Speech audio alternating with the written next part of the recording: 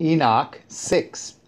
They consider how the trees, when they put forth their green leaves, become covered and produce fruit, understanding everything, and knowing that he who lives forever does all these things for you, that the works at the beginning of every existing year, that all his works are subservient to him and invariable.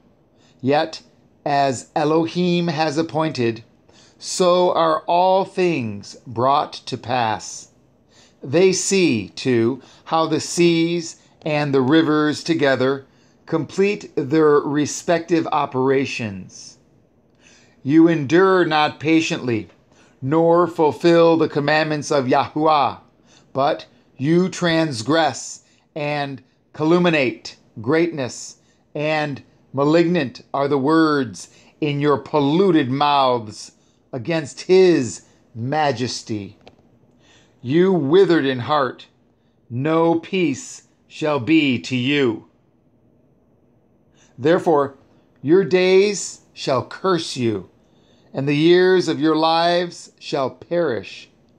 Perpetual execration shall be multiplied, and you shall not obtain mercy.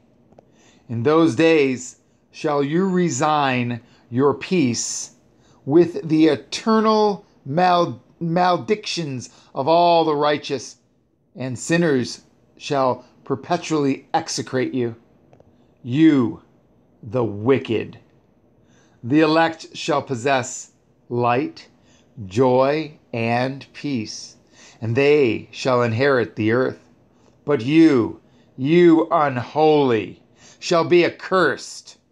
Then shall wisdom be given to the elect, all of whom shall live, and not again transgress by impiety or pride, but shall humble themselves, possessing prudence, and shall not repeat transgression.